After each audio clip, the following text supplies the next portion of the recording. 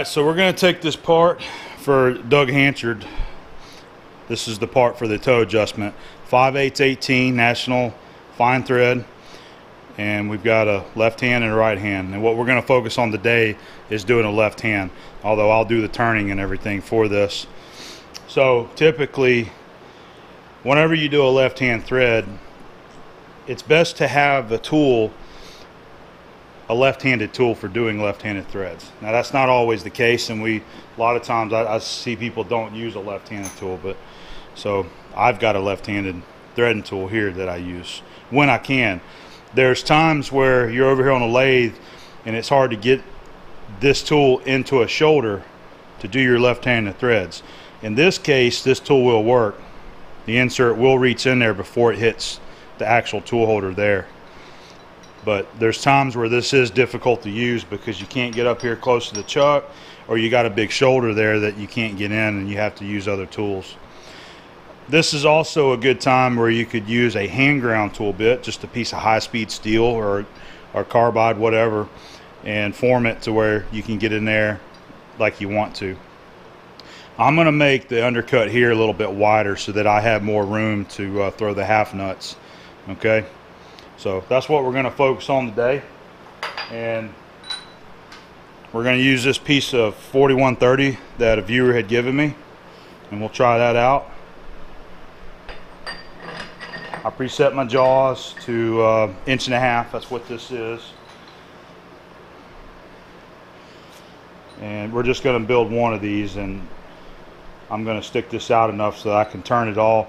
The flats on this, I forgot to grab my calipers, is 1 inch. So we're going to turn it about 1 inch, maybe 5 thousandths under that, and we'll turn it enough here so that I can cut this end off, and then we'll be able to flip it around and do the other side. So that looks like enough material right there. And so let me go. We'll put the filter on and I'll bring you right back.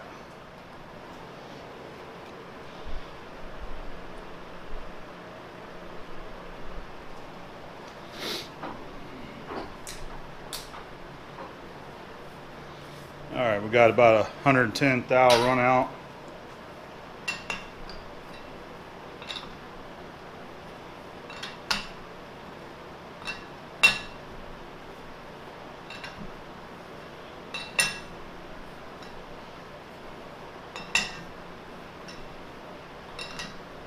So this would be the second job for the new chuck here. Alright, got the OD isn't perfectly round, you can see there, so we got it centered. Got about 1 thousandths off on trueness, so that'll work right there. Now I need to set up my tools and we'll be ready to roll.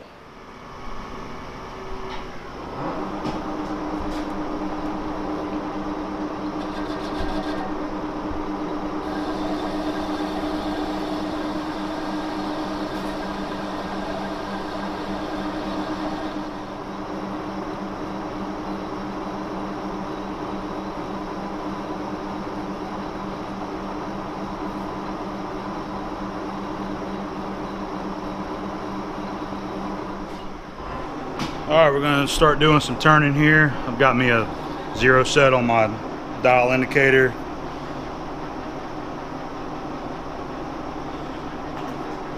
Trying out this new live center for the first time that we just recently got.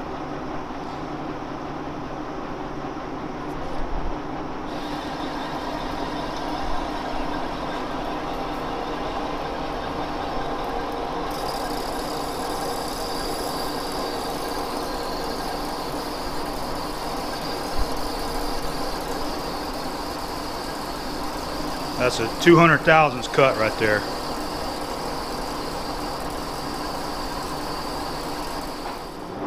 That coolant starting to look a little spent, a little bit old, so I went ahead and just mixed up another 5-gallon bucket and poured it in there and let it run a little bit, so it's looking better now.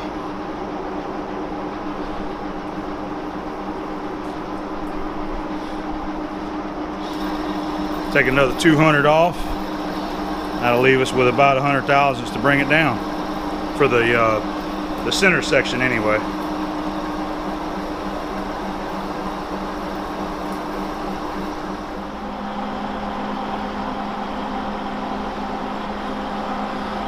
Just working on our finished pass here for our 5/8 diameter. Taking it down to 0.620.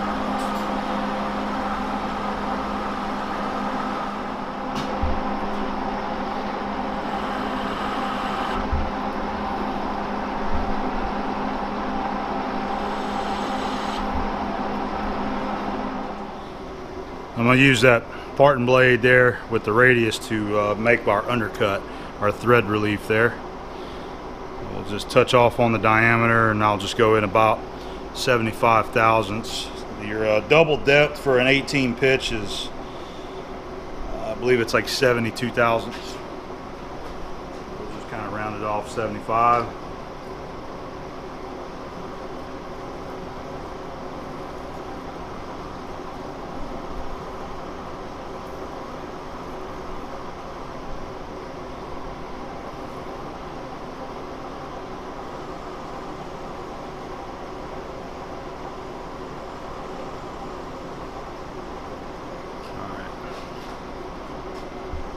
And what I want to do is go about,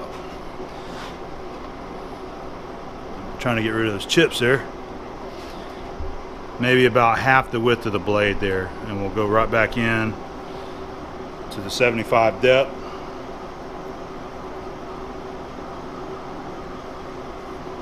And I'll just blend it all together.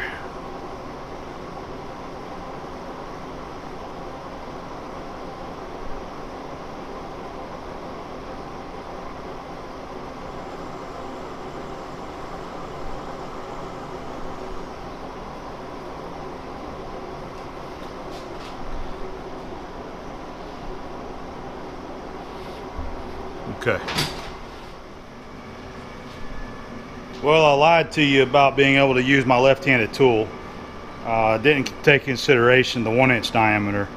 So if you line this up out there on the corners, it looks like it'll probably just cut it. It might clear it, I don't know, but I don't want to take a chance. See, I can come in here with it like this, and it feels like it's touching the tool right here. So I'm not going to use this one after all. I'm going to end up using this top notch right here.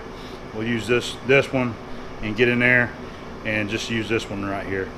So we need to get the lathe set up. I'm going to show you how we're going to do that. So to properly do it, we need to change our compound. Where we got it set up, we're feeding in to do right-hand threads. So we're going to be doing left-hand threads. We're going to be cutting this way. We need to feed our compound that direction. I don't like to cut threads with just straight in feed on your dial. That's not the way I was taught.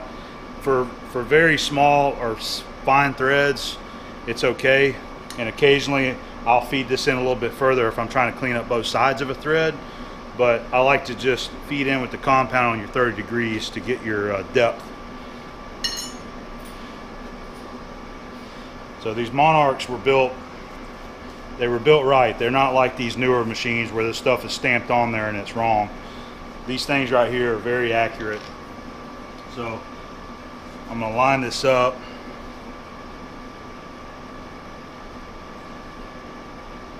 Let me see here. I'm going to have to count it. 10, 20, 30.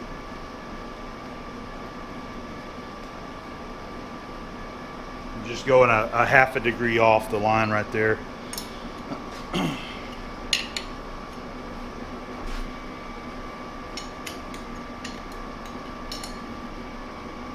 Okay, now I'll have to square up my tool post as well. I like to drop my tool in there, run an indicator across it to make sure that it's square, perpendicular to your axis of the lathe here.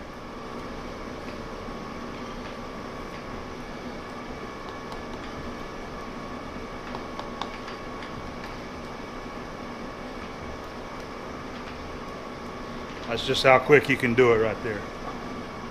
Doesn't take long.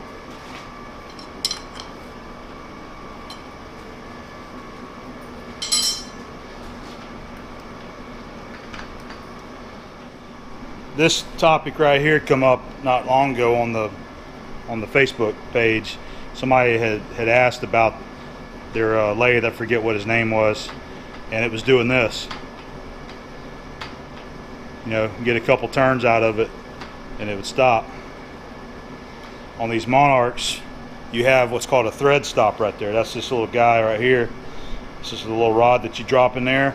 On the pacemaker, it's built a little bit differently. Here, there's a on this part here, there's a set screw that you go in there and tighten. There's this other piece that spins in there. You tighten it up, and it does the same thing. It gives you a couple turns, and you come in. It gives you a solid stop every time. So you come back to the same place. So that's how I like threading. The only time you can't really do this is whenever you're having to line up an existing thread. You can't bring this in there like that and expect it to line up, so you have to disengage it and line your tool up. So we got everything set to 0. Now we just need to touch off and we'll start threading. Alright, we're getting the lathe set up to do our left-handed threading. We're going to use a feature on this machine that I've never shown before, and it has to do with the automatic lead screw reverse. On this Monarch, the model CY, this is a 16 CY, you have this lever here. That is the lead screw reverse lever. And this also is what changes your feed direction on your cross slide and your carriage travel.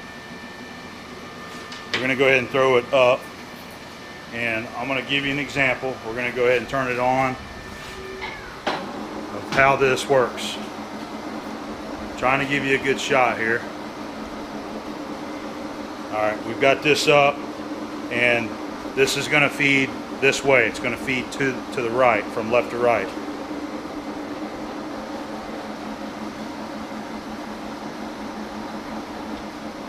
Boom, stop. I've got it set to stop there at the end. So you back it out. We come over here, push it down.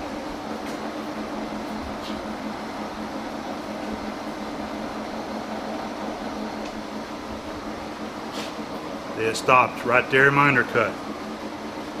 So you would bring your tool back in to your 0, in feed the amount that you want to in feed.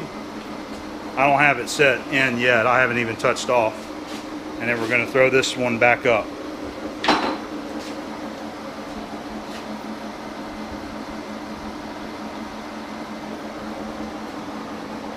Automatic stop.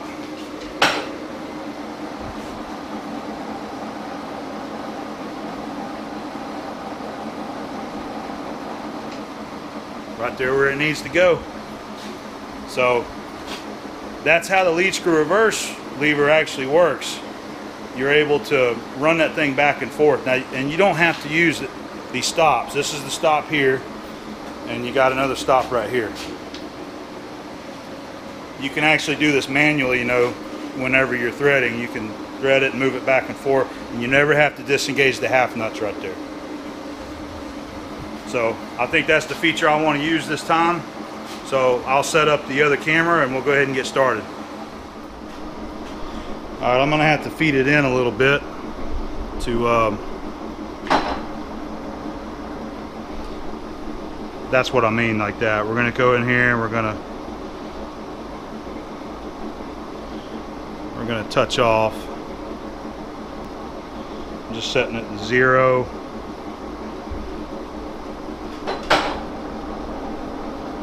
It's really weird not stopping that thing by hand, so we'll go ahead and I'm gonna feed it in 5 thousandths, and we'll check our I'm already messing up. Okay, cross slide in. We'll let it go ahead and make a scratch pass and stop. Okay. Got our pitch gauge here. Alright, we're cutting 18. So back the tool out. We'll go ahead and turn the lathe back on. Throw the lever down. I'm gonna go ahead and put a little oil up here while we're waiting on it, and it should come down and automatically stop for me. Boom. All right, we'll go ahead and feed it in 20.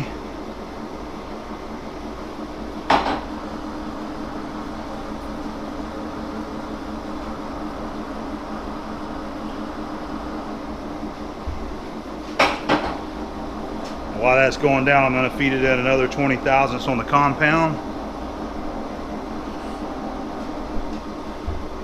Go in.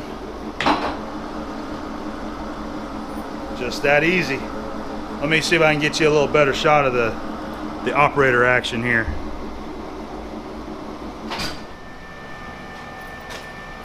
All right, maybe you guys can see something there. We're backed out. We'll go ahead and turn the lathe on and put that one down.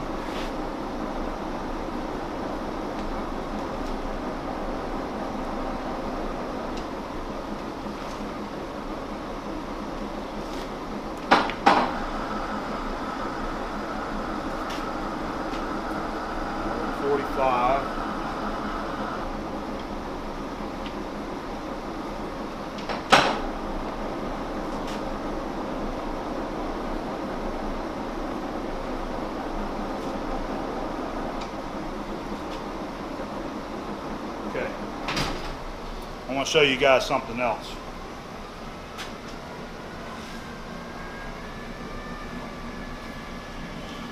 So here's my little cheat sheet that I made a long time ago, and what it does is it tells me the depth to feed the compound there when cutting 30-degree threads with the compound set at 30 degrees.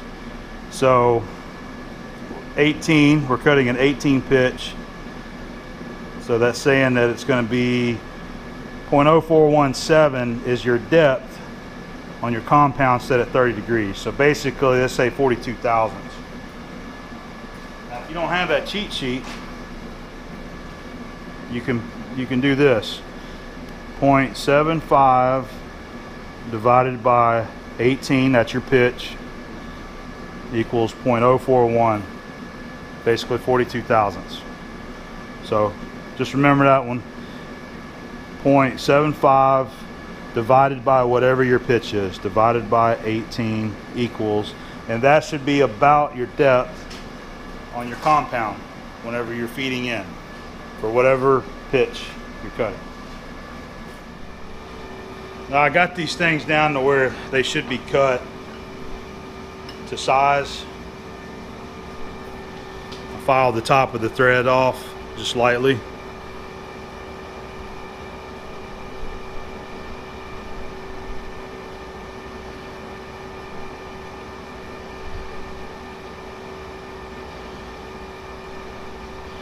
That feels about right too.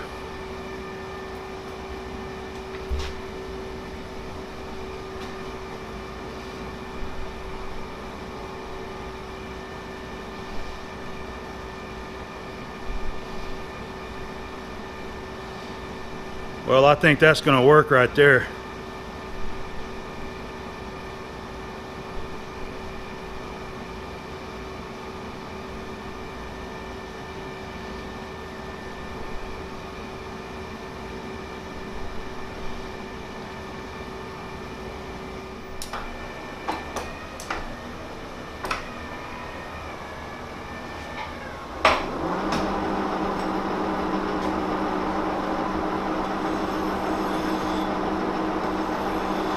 Removing any of the burrs that might still be left on here, right there on the corners.